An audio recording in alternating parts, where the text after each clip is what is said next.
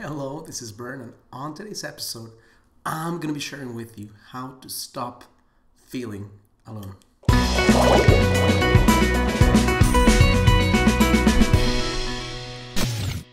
Hello, this is Bern. Welcome to Mendez.com, a space where I share with ambitious, conscious, heart-centered, successful women like you how to attract the kind of man and relationship you want as a direct result of stepping to the most alive and most feminine version of you. Now, if you find yourself, like most human beings in the world, alone in your house, if you've chosen for whatever reason, or you've not been able to step into a direct, intimate partnership with someone, and you find yourself, it's you and four walls, and you're starting to feel alone, not just in terms of friendship, but in terms of missing out on that depth, that level of connection, that level of devotion, that level of intimacy, sex, the whole thing.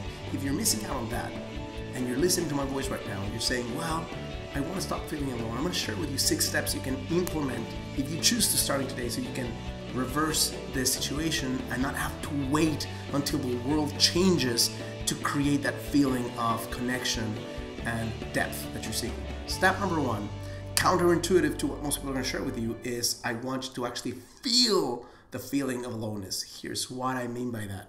A lot of human beings, the moment they start feeling alone, they self-medicate with some bullshit, something that doesn't serve them. A little bit of Netflix, a little bit of chat that's meaningless. Maybe on days where the world wasn't the way it is right now, a friend with benefits, you make that call and all of a sudden you don't feel so lonely.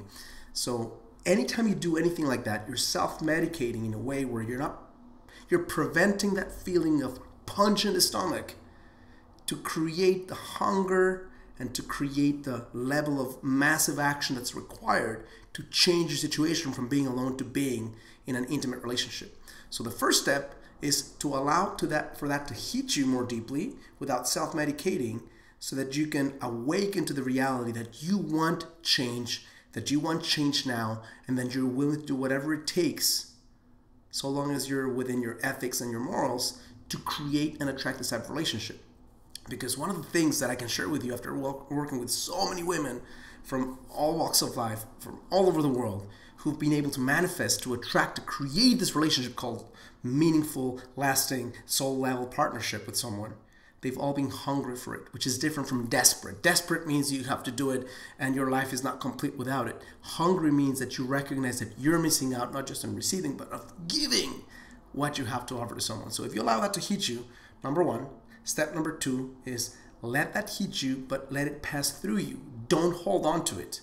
If you choose to hang on to it and hold on to it, what's going to happen is you're going to go into a cycle of shit. You're going to go through a cycle of depression maybe, or a cycle of feeling unworthy, or a cycle of feeling like your life is you're not grateful enough for what you have in life. So once you let it hit you, let it go. Don't create extra intensity, extra drama in your life by virtue of saying, now I'm screwed because I can't get what I want. The feeling is important.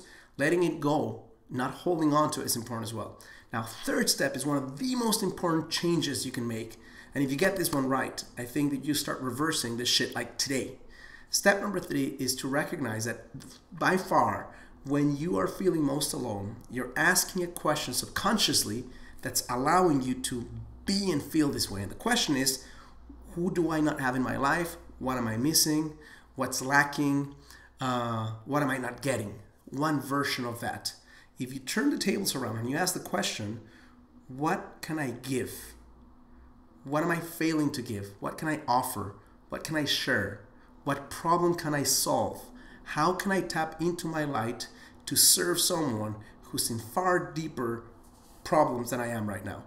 When you turn the tables from what do I not have to what can I give to the world as a benefit of my gifts, my light, my gratitude, then you immediately start feeling 2 things. 1, your problems are not as big as you thought they were, and you're doing it in a constructive way, not Netflix nomming, but helping another human being. And 2, you feel the value of contribution, which instantly puts you in an upward spiral to start feeling more connection to those around you. So you're going to do this with friends, with relatives, with maybe strangers in an online way right now, since you can't go outside and meet them in person.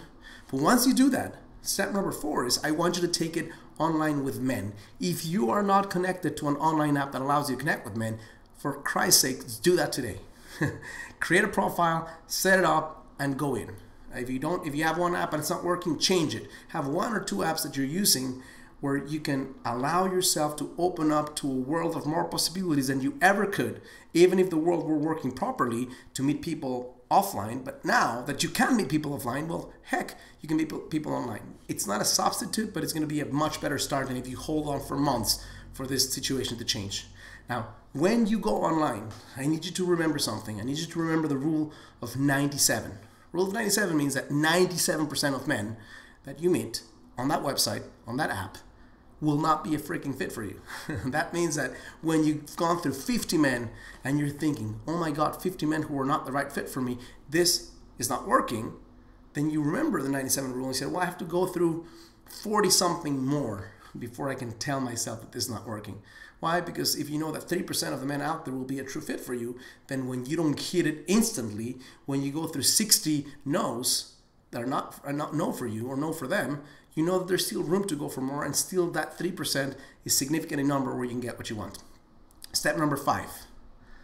Once you are online, once you are creating connections, go deeper. What does that mean? Qualify better, ask better questions, share something that's more personal about you with those men who are doing it right, who are being honorable, who are being curious, who are being hungry, who are following up with you. Don't just ask the same shit you ask people. What do you do? And what is your favorite hobby? And like, just go deeper. You have the space and you have the time and you have the hunger right now. Allow yourself to ask better questions, to share more about your dreams, to share more about the vision of life that you want, to ask him about the vision of life that he wants, so you can create something that's meaningful in concept first before you take it offline. And the last one is get some time to reconnect to why the heck you're doing all of this. What is your dream? What do you really, really, really want? What's the type of connection you want? What's the type of intimacy that you're seeking? What's the level of friendship that you want from the man you're with? What's the type of family you want to create? Where would you like to travel? Where would you like to build a home? If you fail to remember the big picture reasons why you're doing this, life becomes overwhelming. The fear, the uncertainty, the discomfort of reaching out to a stranger is too much to bear if you're not doing it for something big. So if you've lost sight of what you want, or if you've never stepped into creating it in the first place, if your dreams are not big enough, you will not pay the emotional price to get them, because there's not enough leverage, there's not enough hunger to create them. So hope this makes a difference in your life. Hope this makes sense to you right now. And if you find this is helpful, meaningful, and insightful to you, I'm going to invite you to take this even deeper.